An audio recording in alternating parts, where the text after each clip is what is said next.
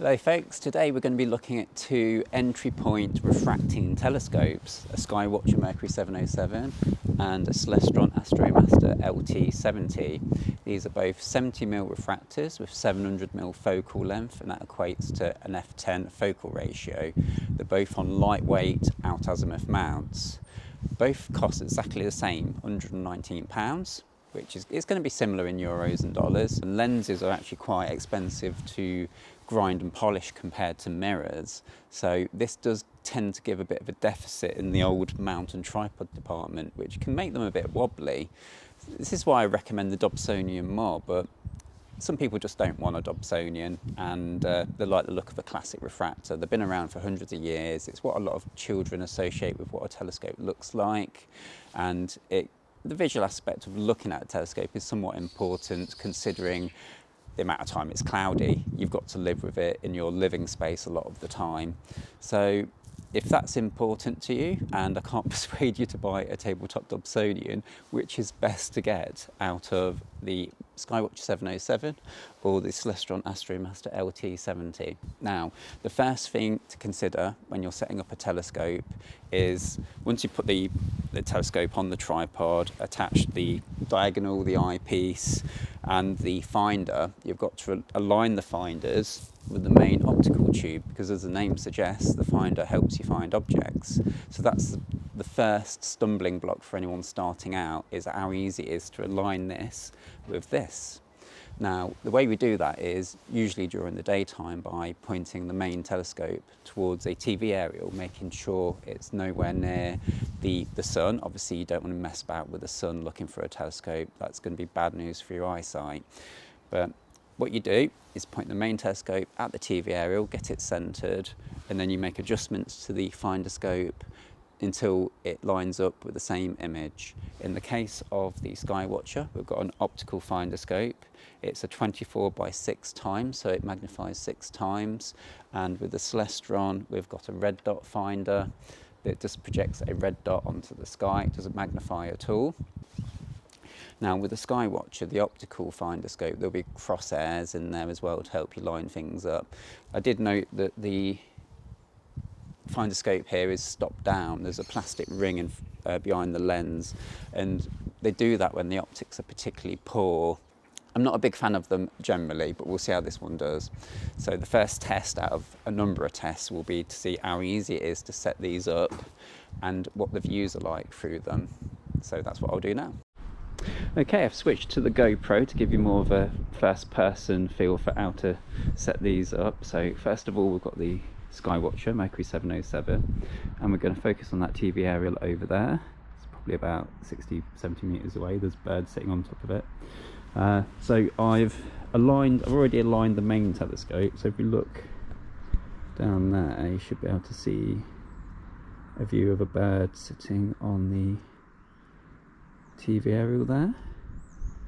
So now I just need to align this finder scope. There's 3 adjustment screws to do that pivot.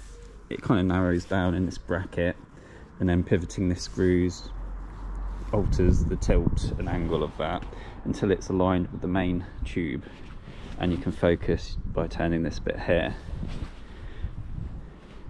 So what I'll do is I'll get on with that now and tell you how easy or hard that is. Okay, I think that probably took 2-3 minutes, because it was a little bit fiddly, to be honest. It wasn't the easiest thing to do, because moving these screws was a bit kind of random, I found. But I got there in a couple of minutes. It was a little bit tedious, but you know, you only have to do it every so often. So hopefully I can show you the view through there now. You can see the TV aerial. Can you see that? There you go. Now, it's got tons of chromatic aberration, blue colour fringing, and that's probably why they've stopped it down, because it would be worse if they hadn't put that stop down ring in there. But it's done its job, basically. It's a bit fiddly, but we'll see how it compares to the Celestron next.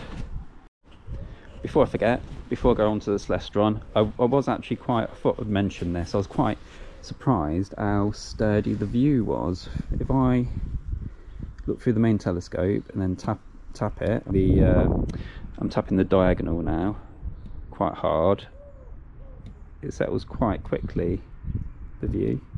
It's a little bit more stable than I gave it credit for, to be honest. Not as bad as I thought, but we'll see how the Celestron is in terms of aligning the finder with the main telescope tube next.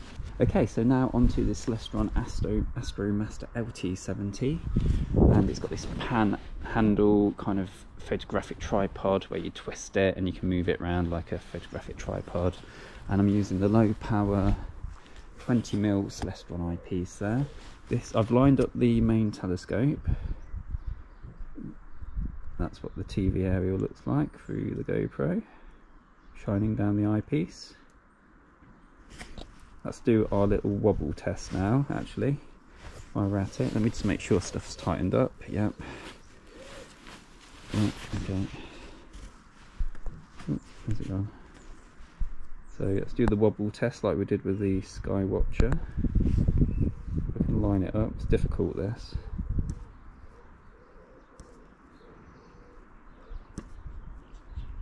It's actually a bit more wobbly than the yoke mount of the Sky-Watcher.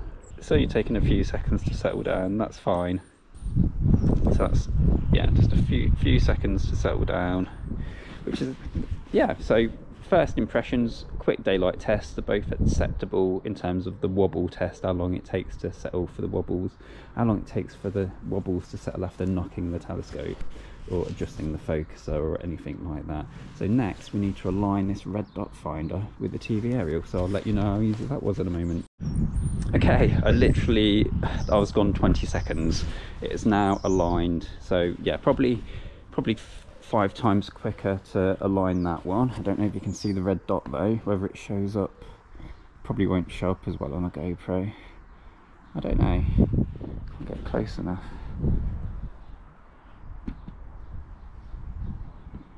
But yeah, that was quicker to set up. Yeah, but they both do the job, and it's not something you've got to set up every time you use the telescope. I think that was quite a positive first test. Obviously it was just a test of lining the finder scope, how well easy that was, and a bit of a tap test to see how both these mounts handle the wobbles. And both did better than I thought, but I was especially surprised by the Sky-Watcher because I've not got fond memories of the yoke mounts. It's the same type of mount that I had on my first telescope H7 for Christmas, and I persevered but didn't get on with it. My conclusion thus far is that things have moved on since the 80s and you get more for your money now, because this was more sturdy, definitely more sturdy than what I had, so I underestimated that. The finder scope was a pain to align and the optics are very poor. The red dot finder was relatively easy to align, and it's a red dot, so you can't really make judgment on the optics. It's just a red dot pointing at where the telescope's pointing. So finder scope wise, red dot wise, the Celestron wins. Actually, surprising for me, the wobble test, at least initially, I'll be doing more tests, but initial wobble test, the Sky-Watcher actually did a little bit better. So it's 1-1 really for both of these, but I'll be testing them outside at night under the stars, see what I think, see how easy it is to find objects like the moon and stars and hopefully Jupiter if I can see it, and hopefully can rope my kids in to see what they think about it too. A big massive thank you to my channel members and Patreons. Means a lot that you guys support me. If anyone else wants to check that out, it'll be in the description. And if you like this content and want to see more, please hit that notification bell, subscribe and hit the like button. Okay, until next time, clear skies and hasta la vista.